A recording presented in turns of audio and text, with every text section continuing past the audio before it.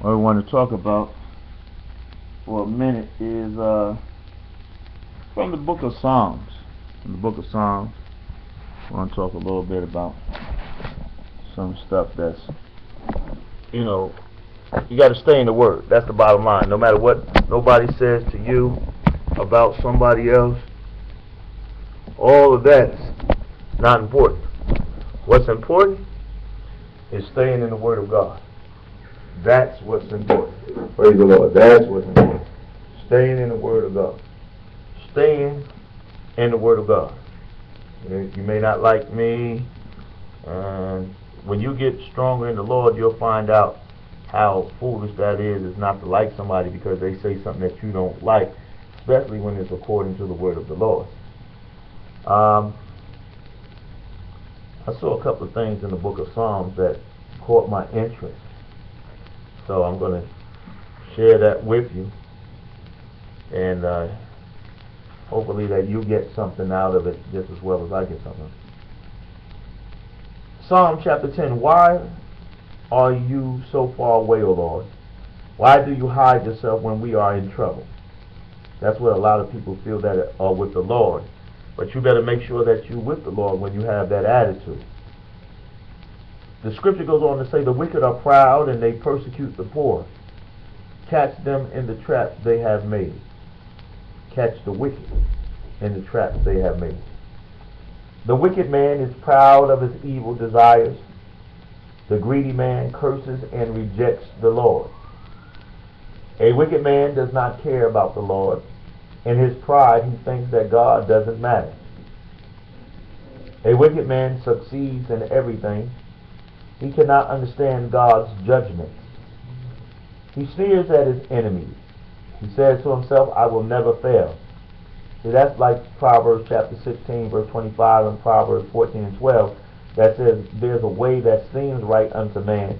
See, when we outside of God, the way the system is set up, the educational system, the money system, the pimping, prostituting game, I'm not talking about on the low level either. I'm talking about even in people in high society. Pimping and prostituting is all over the world. Wives, I don't care how poor a wife is or poor, what was I going to say? How high class a wife is or how poor a wife is. Many women are treated like prostitutes and they act like prostitutes because they only got with the man a lot of times on their own whim. They only allowed that man to choose them, which the woman chose the man. That's because the man had money. That's prostitution in disguise. They didn't love the man because of the man, who the man was, or his character. Money talks. And you know what they say? Money talks and everything else walks. I'm not saying that there are not some good men out there that are not buying women. And I'm not saying that there are not some women out there that are not being bought. Because you know every woman, even the liars, will say, I have my own job, I do my own thing. Okay, if that's true, that's one thing. Anyway, it's complicated. So we got to try to stay. That's why we try to stay with the Word of God, because it's so complicated with human beings. Because whether it's a righteous human being or unrighteous human beings are human beings, and a lot of them think the same way and to some degree. The difference between the righteous is they think righteous, and the difference between the wicked is they think wicked. But the wicked also have some righteousness in them, and the righteous also have some wickedness in them. So sometimes it's hard for you to tell the difference between the two unless you make up your mind to come to the Lord and stay with the Word. And that helps you recognize the wickedness in you as an individual, even though you may be trying to live righteous. Praise the Lord. A wicked man succeeds in everything. He cannot understand God's judgment. When it says he succeeds in everything, it's talking about in the world. It's not talking about going to heaven now. It's talking about in the world. Because the world is for the wicked. The devil is the god of this world. 2 Corinthians 4 and 4. The wicked sneer at his enemies, which basically would be the righteous. He said to himself, I will never fail. I will never be in trouble. I've heard people say that right while they're on their way to jail. I heard people say they don't need nobody right while they're on their way to jail and don't have a dollar. They done spent it all splurging and need the same people that they done talked about. His speech is filled with curses. lies, and threats. He is quick to speak hateful, evil words. The wicked, that is. The wicked hides himself in the villages, waiting to murder innocent people. Well, that almost sounds like the Surah that tells them to hide and wait in Surah chapter 9, verse 5, and Surah chapter 9, verse 29. Wow. He spies on his helpless victims. He awaits in his hiding place like a lion. He lies in wait for the poor. We're talking about the wicked. The wicked catches the poor in his trap and drags them away like a lion, just using them. The helpless victims lie crushed. Brute strength has defeated them. The wicked man says to himself, God doesn't care. He has closed his eyes and will never see me. Wow. We think we're getting away with what we're doing, but we haven't read Revelation chapter 20, have we? That tells us that it's coming up again, that we're going to be judged for all the things that we do. O Lord, punish those wicked men. Remember those who are suffering. How can a wicked man despise God and say to himself, he will not punish me? But they do say that. But you do see. You take notice of trouble and suffering and are always ready to help the helpless man. Because the helpless man commits himself to you. Like Luke chapter 16. The poor man had to be trusting in God. He didn't go to heaven because he was poor. If that's all it took for us to go to heaven, then a lot of people would be on their way to heaven now because they sure enough poor. But you're not going to heaven just because you're poor. But many times the poor, because they have tried to trust the system, and the system has nothing for them unless they become like the system. And some people, it's not in them to be wicked. It's not in them to be wicked like that. O Lord, punish those wicked men. Remember those who are suffering. How can a wicked man despise God and say to himself, God will not punish me? But you do see God, and you take notice of trouble and suffering and are always ready to help. The helpless man commits himself to you. You have always helped the needy. So this is what basically what it's primarily saying to you in Psalm chapter 10. There is wicked and there are righteous. But you got to keep on seeking the Lord. Don't, because the Lord didn't seem like he came to you right away, don't throw in the towel and give up on God and become wicked, or just give up and commit suicide, or suicide through smoking cigarettes and getting cancer, or eating the wrong stuff, or doing the wrong things and go to hell. Don't do that to yourself. Try to hold on. I know that it's hard, but that's what prayer is all about. Talking to God and asking God to give you strength. God, please give me strength. He that lacks wisdom, let him ask God. Not the wisdom of the world. You need the wisdom of God from above to even deal with this wickedness of the wisdom of the world, because the wisdom of the world is wicked. Break the power of the wicked and evil men. Punish them for the wrong they have done. The Lord is king forever and ever. Those who worship other gods will vanish from his land. You will listen, O Lord, to the prayer of the lowly. You will give them courage. You will hear the cries of the oppressed and the orphans. Some of you might feel like you're motherless, you're fatherless.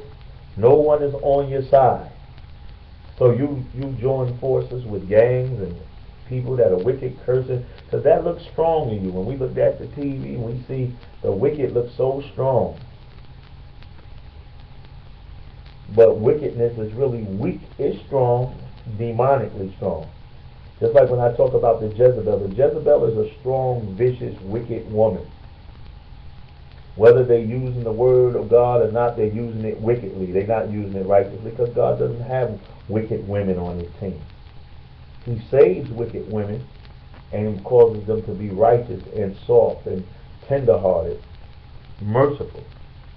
Same with men. You will listen, O Lord, to the prayers of the lowly. You will give them courage. You will hear the cries of the oppressed. So that means we have to cry unto the Lord. And you will judge in their favor, so that mortal men may cause terror no more. No matter how evil man seems to be, humanity, because women are just as evil as men are today. You must know that God is the power. It may not look like it, but God is the power. God is the power over all power. Satan is powerful. Oh, God has given this world to Satan. Understand that. You say, why is the world so wicked? Why do good men get with bad women? Why do good women get with bad men? Because we living in a wicked world. It's hard to tell because some wicked people seem to be good. And we get deceived. We get tricked. And if you hungry and thirsty, any food may look good to you when you're hungry and thirsty. Whatever the taste buds require. If it's love, lust can look like love. Like can look like love. Infatuation can look like love. Hatefulness can come in disguise and look like love. You don't know. So you pray to God for wisdom. You pray to God to keep you out of the trenches of Satan, out of the traps. And if the traps, which they are set, you ask God to help you to get out of the traps, step past the traps, get away from the traps, and escape from the traps of evil humanity, evil Satan. That was basically all of Psalm chapter 10. Let's go to Psalm chapter 11. I trust in the Lord for safety. How foolish it is for you to say to me, fly away like a bird to the mountain, because the wicked have drawn their bows and aimed their arrows to shoot from the shadows at good men. I'm supposed to run away and not talk about the Lord because the majority are wicked. I'm supposed to be afraid because the majority are wicked, and the wicked band together to pounce on like wild beasts on a lamb. Because they all want to attack you. But I trust in the Lord for safety. So it's foolish of you to say to me, stop what I'm doing, stop talking about the Lord. I will stop, but not because you say so. I will stop, and not because you try to come against me. I will stop when the message inside me says it's enough. Praise the Lord. There's nothing a good man can do when everything falls apart except pray. The Lord is in his holy temple. He has his throne in heaven. He watches people everywhere and knows what they are doing. You think the police department can watch you, whatever town, state, country that you're in? Some police departments and law enforcement agencies have a whole setup where they're watching the whole town right from their office. They know when you get a cup of coffee. They know when you go here. They know when you go there. They're watching your every move. They watch your car when it leaves. They watch your car when it goes here, there. All across, they watch you wherever they want to go. And if they can watch you and this man, what do you think God can do? The Lord is in his holy temple. He has his throne in heaven. He watches people everywhere and knows what they are doing. He examines the good and the wicked alike. We all go through an examination. He tests us. The lawless he hates with all his heart. God hates sin, and he hates people that are wicked towards other people. Just because God let you get by, you didn't get away. Let me say that again. Just because you may get by, you didn't get away. You know, just like your mother and father used to let you get by with a spanking, but then when they catch you and spank you, or your grandfather or grandmother, and they say, now this is for old and new, for the stuff that you thought you got away with. That's how God does it. That's how the prison system do it. They watch you when you're on secret indictment or you're on secret and surveillance. All your indictments go against you in court. And they get you for stuff that you didn't even know they saw you do. He sends down flaming coals and burning sulfur on the wicked. Isn't that what God did in Genesis chapter 19 to the homosexuals? We're not just singling out homosexuals, because they can get saved too. In Genesis 19, though, before he sent the coal, now here it's talking about sinners, not just homosexuals. It says he sends down flaming coals and burning sulfur on the wicked. The wicked includes everyone that's wicked, everyone. I just used the example that he first did it according to the scriptures in Genesis chapter 19 to the homosexuals. But now it's coming down on all the way. He punishes them. He punishes them with scorching winds. The Lord is righteous and loves good deeds. Those who do them will live in his presence. Now understand this. It's not just because of good deeds. It's good deeds because you believe in the Christ. Once you believe in the Christ, you start doing good deeds. Don't do good deeds and don't believe in the Christ, God's only begotten Son. If you don't believe in God's only begotten Son and you're just doing good deeds, you're wasting your time. But if you come to Christ and get baptized in the name of Christ, in the name of Jesus, and then you come up out of the water and you start doing good deeds, you say, I'm doing it because Christ died for me and rose for me. He resurrected for me. He lived for me. He died for me. And he rose again. And he's sitting on God's throne talking to God for me. He's my lawyer. That's what Christ is. He's your lawyer. So that's why you're doing good deeds, because you accept Christ as your lawyer. That's putting it in layman terms. If you can't get that, you won't get it. That's all of Psalm 11. Now let's go to Psalm 12. A prayer for help. Help us, O Lord. There is no good man left. Wow. There's not a good man left. Honest men can no longer be found. Wow. Do women feel this way? Do we feel this way about women? No good man, no good woman is found no more. Somebody better put some goodness back into the world by calling on the name of Jesus and converting, meaning changing over, altering your lifestyle from wickedness. It's too easy to be wicked. It's too easy to be a liar, a killer, an extortioner, a cursor. Where are the righteous men and women? Where you at?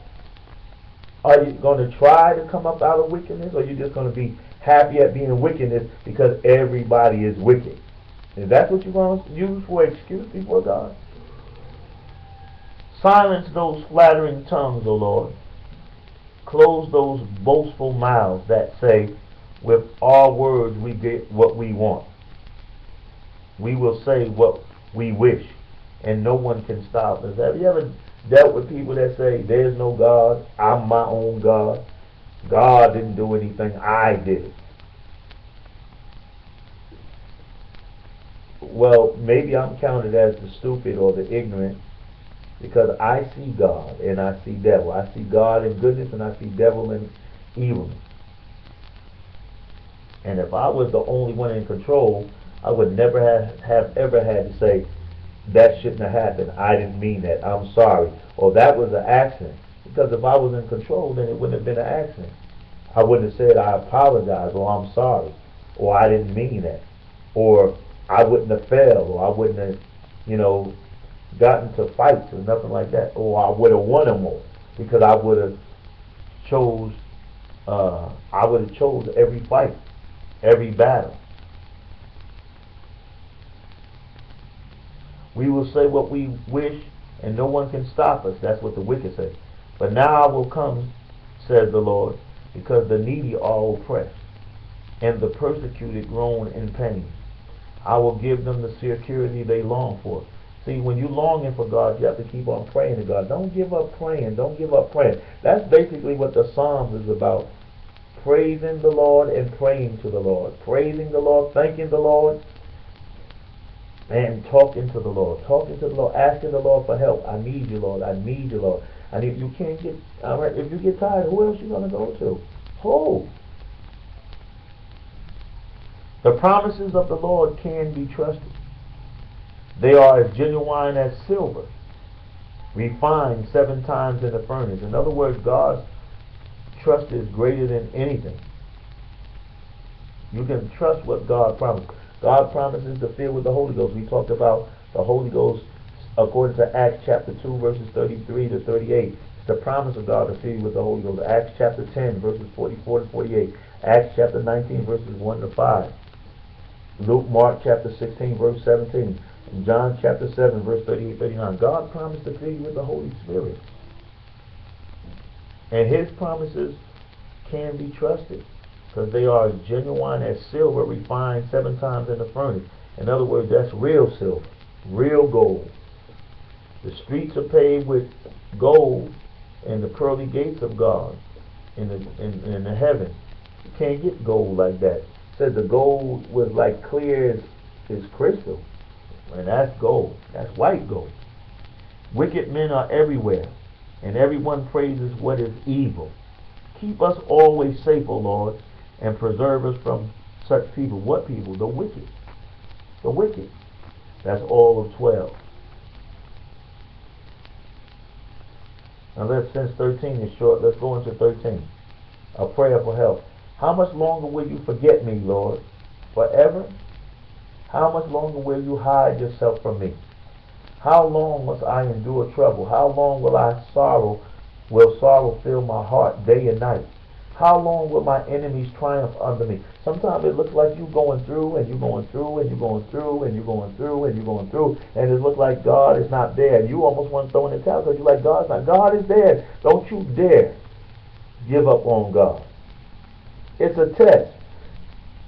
I think it's 42 chapters in the book of Job, but if you learn anything about Job, people say, I have the patience of Job. Well, if you have the patience of Job, you won't give up on God. But 38 of those chapters Job was going through because Satan was coming against him to make him turn away from God and cuss God to his face. So the fact that the very thing that Satan said to God was, I will make Job curse you to your face if you take the protection from him. And you heard Job's wife say to Job, why don't you curse God and die? Those were the words of Satan. Seems like Satan entered her. So Satan can enter your girlfriend, your boyfriend, your husband, your wife, your father, your mother, your son, your daughter, your niece, your nephew, your friend, your neighbor. Satan could enter anybody and talk to you. Curse God and die. Give up on God. May not be the same words, but they mean the same thing. Give up on God. Why are you serving God? Why are you trusting God? Why do you believe in God? Yeah, it's a waste of time. No, it's not. Don't you dare give up on God. Don't you dare. Don't let my enemies say, we have defeated him or her. Don't let them gloat over my downfall. God, I rely on your constant love. I will be glad because you will rescue me. I will sing to you, O Lord, because you have been good to me. Amen. Like that song says, I will hold to his hand, God's unchanging hand. Through hard trials I hold to his hand, God's unchanging hand. I'm going to build my hopes on things eternal. I'm going to hold to God's unchanging hand. I'm really hurt for some of the people that call me on the phone. I don't always have a magic answer, but then maybe I do have a magic answer, and that's God in the name of Jesus Christ through the Holy Spirit. But as a human being, I'm finite, but God is infinite. I'm mortal, but God is immortal. I must decrease, but God must increase. I'm limited, but God is unlimited. And it hurts to see men and women hurting, and relationships have hurt a lot of people, men and women. Men and women who have been married before or have been committed to a boyfriend or girlfriend and thought that was going to be the girl of their life, the man of their life, and he or she walked away. Or even if they did something to cause him or her to walk away, you would have thought that the love would have been strong enough to hold him or hold her. But it didn't. And that messes people's lives up for years to come. If not hours to come, days to come, weeks to come, months to come, some as years to come. Even though that person is out of the life, that man or that woman is gone on with other men, other women, or another man, another woman, or then had several. They may still be hurt over that particular man, particular woman. Lord, help us. Satan doesn't care how he comes. He just comes to destroy you. But in the name of Jesus Christ, you don't have to be destroyed. So, in this word that I'm sharing with you is, hold on to the word of God. I'm not asking you to hold on to what I'm saying outside of the word of God. I'm telling you to hold on to the word of God. Can you do that? Can you hold on to the Word of God? Can you trust God? Can you trust God? Do you believe that God so loved the world that He gave His only begotten Son and gave His Son for you? Can you believe that? Can you accept that? Praise the Lord. It's for you. It's for you. People are trying to get rid of the Word of God and come up with some false word. Go to 1 Timothy. What does 1 Timothy say in the 4th chapter? And in 2 Timothy in the 4th chapter, it says primarily the same thing in both chapters. And I say it a lot because it's very prevalent for this time. And what does it say? Well, let's try to find it. It's not in this book. This book is torn out. Basically what it does say in those chapters is that people will walk away from the faith, like John 6:66, 666. John chapter 6 verse 66, 666. They walked away from the Lord.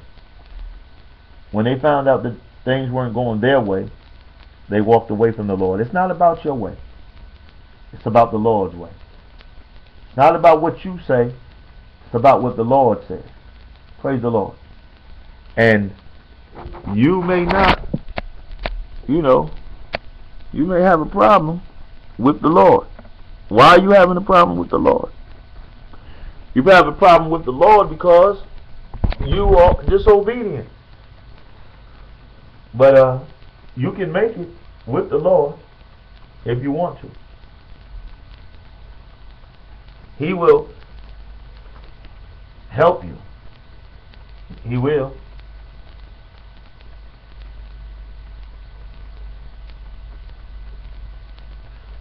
Let's listen to, I'm just jumping into a scripture right now. Ezekiel chapter 16 verse 23. The sovereign Lord said, you are doomed, doomed. You did all, and this is the prophet Ezekiel speaking what the Lord said. The Lord said, you are doomed. See, a lot of y'all want to hear a message.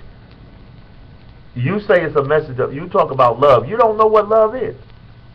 When somebody tell you about your wickedness and telling you to come to Christ, that's the love. You want somebody to pat you on your head and tell you you're doing right while you're in false religions, doing what you want, talking against America, but you enjoying America's freedom. If you wasn't in America, if you wasn't in the United States, you talk down on the United States, you join religions against the United States, but you ain't move out of the United States because you enjoying the United States freedom to let you say what you say and do what you do. You hypocrite. You hypocrite. You low down hypocrite. You talk against the United States, but you use the United States. If you wasn't in the United States doing what you're doing somewhere else, you've been dead.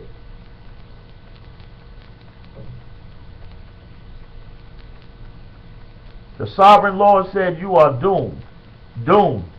You did all that evil. And then, by the side of every road, you build places to worship idols and practice prostitution. You dragged your beauty through the mud. You offered yourself to everyone who came by, and you were more of a prostitute every day.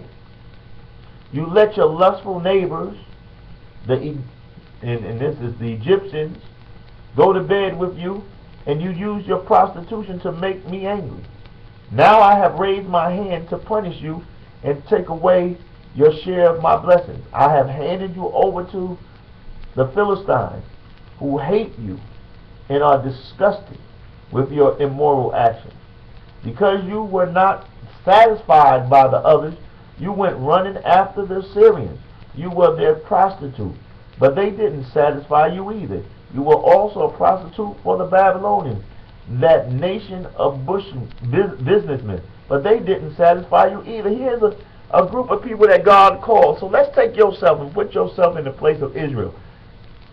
No matter where God put you, you're not satisfied. The world that you're living in is this pair of sneakers, this pair of shoes, this pair of pants, this dress, this hat, this style, this furniture, this curtain, this couch, always changing if you can, because you're greedy. You're never satisfied. Never. You're like that in relationship. That's why you argue. Can't stay with a man, can't stay with a woman, because you're never satisfied. You're greedy. You're prostitute. Men and women, whores and whoremongers. Oh, you get mad. If this don't fit you, then don't get angry. But the Lord, this is the word of the Lord. Go to your book, Ezekiel 16 and 23. You think we're different than they were then? We're worse. Because there's more clothes, more cars. There weren't even no cars then. There were horse and buggy now. So you're even more greedy now. God says, now I've raised my hand to punish you and take away your share of my blessings. I have handed you over to your enemies. This is what the sovereign Lord is saying. You have done all this like a shameless prostitute. Shameless. Like a woman getting online talking against me in the word of God. But you ain't doing what the word of God said. Just running your mouth. Jezebel, run your mouth. Shameless. Shameless. And they think that's strong. Look up Jezebel. Shameless, vicious woman. Shameless, vicious, wicked woman. So of course they're going to run their mouth and keep talking. Because the Jezebel followers, the men that under that lust, just looking for the beauty of a body, or not even the beauty of the body, the beauty of lust. The satisfaction, quenching their thirst and their appetite on lust.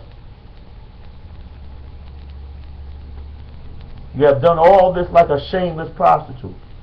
On every street you built places to worship idols and practice prostitution.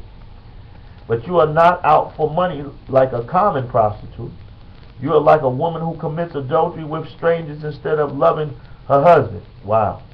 A prostitute is paid, but you give presents to all your lovers and bribe them to come from everywhere to sleep with you.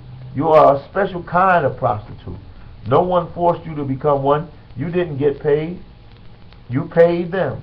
Yes, you're different. Wow. So prostitution, God is saying, is wrong either way.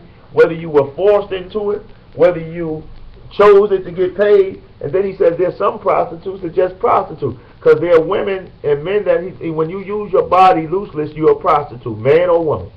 Whoremonger is called a man. Whore is called a woman. And you're not always getting money. You think that you're beautiful, so you're a whore. You think that you're handsome, so you're a whoremonger. You think that you just building notches up, oh, the women love me, so you just practice being a whoremonger. Oh, the men just love me, so you practice being a whore. I know lust is hard. It's an addiction, just like drugs. Yeah, it is. Once you start having sex, it's hard. Once you enjoy it, the second you start enjoying it, you forget about the pain. You forget about the discomfort. You forget about the discomfort. We'll just leave it there. The discomfort, the pain. But once you feel any comfort, that addiction draws you back. So if you're not dedicated to one man or one woman, what do you become? A whoremonger. A whore. A prostitute. A man, a male prostitute, a female prostitute. And you think God is not looking at you? Remember the Psalms that we read before that. Yeah, God is watching you. He got his eyes on you. Watch what God says in the 35th verse of Ezekiel 16. Now then, Jerusalem, watch what he says. You whore. You wonder why when I use the word whore, some of you say, I'm using biblical words. Where did you get your words? From the devil? I'm talking from the Bible. But you talking from the world. And you don't get upset when you say prostitute or whore, or you use the word bitch or whatever. Those are the words you say. But if I use the Bible words, you want to condemn me. But whose word's going to stand? God's word, your word, or the devil's word? I'm assure you God's words will stand. This is what the Lord says. You stripped off your clothes, and like a prostitute you gave yourself to your lovers and to all your disgusting idols. and you killed your children as sacrifices to idols. You wonder why some of these children are killing and murdering? Their parents were no good. Sorry to say it. Some of them are, some of them ain't. Some of their grandparents were no good. Some of their great-grandparents. This is what you left. This is the legacy you left. You left out God. You talked against God. You didn't want no God. You didn't want no religion. Church was too much for you. I didn't want to go to church. I'm not going to make my children go to church. So now your children got guns in their hands. Now your children have dope in their hands. Now your children have knives in their hands. They don't have a Bible in their hand. They have knives, guns, and dope. Murder. Because you thought it was too strict. Because you couldn't go out and party and hang out in Babylon. Because your parents tried to be strict on you, so you run away and be rebellious, and now your children are rebellious. Some of you are the results of rebellious parents, rebellious sons and daughters, and look at you. You haven't come to Christ yet. Those of you that have come to Christ, do all you can to stay with Christ and try to draw somebody else to Christ. And if you're weak in Christ, you can become strong in Christ. You stripped off your clothes, and like a prostitute you gave yourself to your lovers and to all your disgusting idols, and you killed your children as sacrifices to idols. Because of this I will bring all your former lovers together, the ones you liked and the ones you hated. I will bring them around you in a circle, and then I will strip off your clothes and let them see you naked. I will condemn you for adultery. I will condemn you for murder. And in my anger and fury I will punish you with death. I will put you in their power, and they will tear down the places where you engaged in prostitution and worship idols.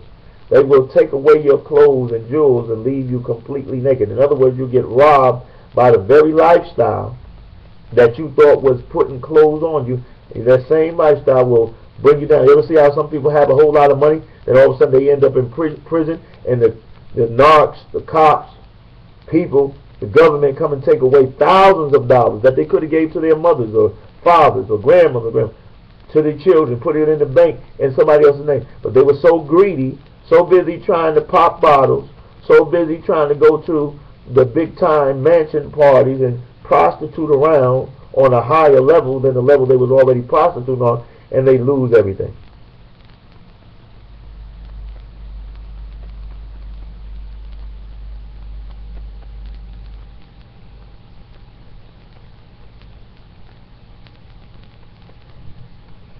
In Ezekiel chapter 16 verse 44 it says, like mother, like daughter. The mother detested her daughter and her children, and you are like your sisters who hated their husbands and their children. You and your sisters' cities had a Hittite mother and an Amorite father. When you always mixed up from the door, so you got mixed up children who have mixed up children who have mixed up children. And the only way to break the curse is for us to come back to the Lord. The sovereign Lord says in Ezekiel verse 59, chapter 16 verse 59, the Lord said, I will treat you the way you deserve, because you ignored your promises and broke the covenant. But I will honor the covenant I made with you when you were young, and I will make a covenant with you that will last forever. You will remember how you have acted and be ashamed of it when you get your what? When you get your older sister and your younger sister back, I will let them be like daughters to you, even though this was not part of my covenant with you. I will renew my covenant with you, and you will know that I am the Lord. I will forgive all the wrongs you have done, but you will remember them and be too ashamed to open your mouth. That's what God wants you. God is looking for humility. Like 2 Chronicles 7:14, my people, if you feel that God has ever been in your life and you've been a backslider, if God has ever been in your family life and you feel you're cursed because you're not following the Lord, you can come to the Lord right now, and God will forgive you. You can break the generational curse. I get tired of people saying, well, so many people in my family got high blood pressure, sickle cell, whatever problem, eye problem, this problem. But we don't have to go out like that. We can pray to the Lord and ask the Lord to help us, and He will. He's a very present help in a time of trouble.